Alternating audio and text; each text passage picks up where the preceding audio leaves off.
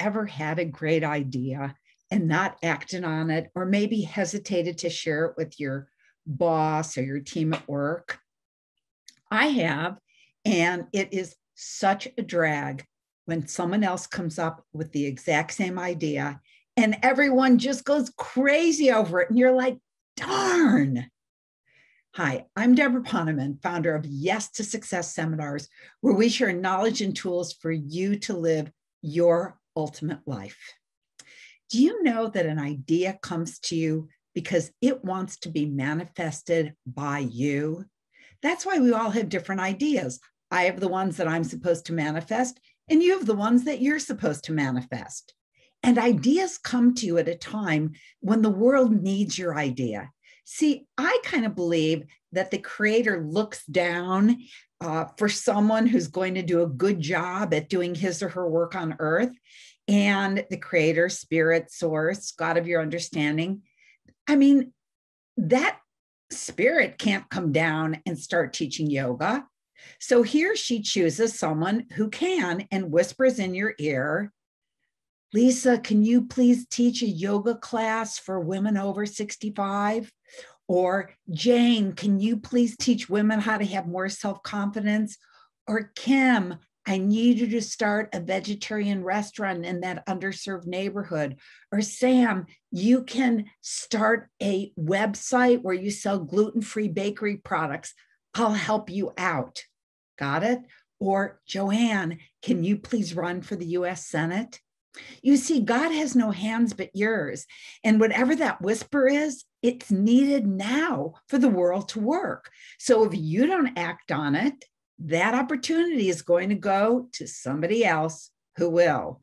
How many of you have had the experience where somebody came out with a great idea for a book or a business, and you're like, I had that idea. Well, yeah, you did, but you didn't do anything about it. So, and you don't even need to know the how. Just take the first step. Remember that quote from Martin Luther King? You don't need to see the whole staircase to take the first step. That idea comes to you because it was your idea to manifest. And I know I've shared this with you before, but it bears repeating. How do I say it? Maybe I'll say it in a different way. Okay. It's a very important principle of creating success. And that is, don't tell everyone what you're going to do until you started doing it. What is sacred must be kept secret, and your precious ideas are sacred. So every time you tell somebody what you're going to do, you're less likely to do it. Let me tell you why. You know how you have steam in a kettle, but every time you open it a little bit, you let the steam out so it never really, like blows up and starts whistling like crazy, right? Every time you tell somebody what you're going to do, it takes the pressure off. You're letting steam out of the kettle. And what happens is that we share too early because we want outside approval. We want people to say, oh, what a brilliant idea. But what happens is that also when you share your idea, the discouragement committee shows up and tells you all the reasons your idea won't work. And then all the wind is knocked out of your sails even before you start. Now, I know that this is the opposite of what every guru tells you, all these success gurus, share and your friends will hold you accountable. Come on, when has that ever worked? When has anybody held you accountable? Only you can hold yourself accountable. And only on rare occasions do people say to you, how are you doing? Because you know what's happening? They're too busy going around letting the steam out of their kettle. They're too busy going around telling people about their book idea that they're never going to write or the business they're never going to start because they're letting the steam out of their kettles. One of my favorite truths is those who talk don't do. Those who do don't talk. What is sacred must be kept secret. Now, if you do want to have an accountability partner that you trust 1,000% will not be the discouragement committee, maybe you can share your idea with them, but be careful because sometimes you're going to run into a wolf in sheep's clothing. All right. And I don't believe not to tell somebody what you're going to do because they're going to steal your idea. The truth is, there could be 1,000 people doing the same thing that you do. Thousands talk on women's empowerment, thousands talk on success, thousands write books on spiritual truths. I actually endorsed probably 2 or 3 books in the last week or two on spiritual truths, but they're not you. You see, there are people who are waiting to hear the message from you, to be coached by you, to buy the real estate from you, to purchase the aroma sprays from you, to have an image consultation from you, to get the investment advice from you. And they are waiting patiently to have their life transformed by you, no matter how many other people are doing the same thing. You're their person, and they're waiting for you. So when the discouragement committee shows up and tells you that there are already too many people teaching sales, or too many people writing books on power, or too many of the 1,001 other things people will tell you won't work when you tell them your sacred ideas, that happens, you thank them for sharing.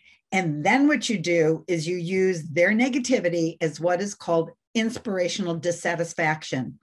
Use it as an inspiration to make sure you do that thing and you knock it out of the park.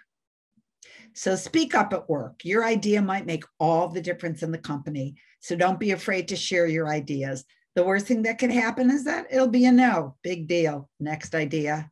But again, the real worst that can happen is that you are so afraid to speak up for fear of rejection, so you don't. And then later someone shares your idea and they are the big hero of the day. And darn, you had that same idea 6 months ago. Oh, well. And don't wait until you think you're ready. You will never think you're ready. There are always loose ends. We live in a relative universe. People who change the world don't wait until everything is in place. Just take a step from which there is no turning back. When I started my Yes to Success company, I was broke. I was in my 20s. The only thing I had done in my adult life was teach meditation. And I had one job, and that was selling investments. And I was not exactly a huge success. So when I had the idea to start the seminar company, I had to do something so I wouldn't chicken out. So I rented a room and I put up posters, because that's what we do in those days. My name was Olson at the time, Deborah Olson, to give seminar on saying yes to success.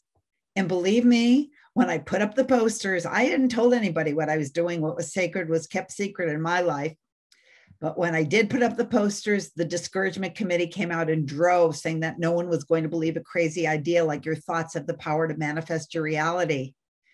But the room was already rented. I already took a step from which there is no turning back, and the posters were already up.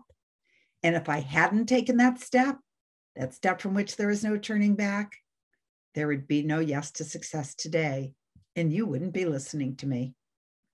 As Theodore Roosevelt once said, in any moment of decision, the best thing you can do is the right thing. The next best is the wrong thing. The worst thing you could do is nothing. So you just have to be more committed to your vision than you are to being in your comfort zone. So, and more about that next time. But for now, have a great week and take a couple of those steps from which there's no turning back. Bye for now.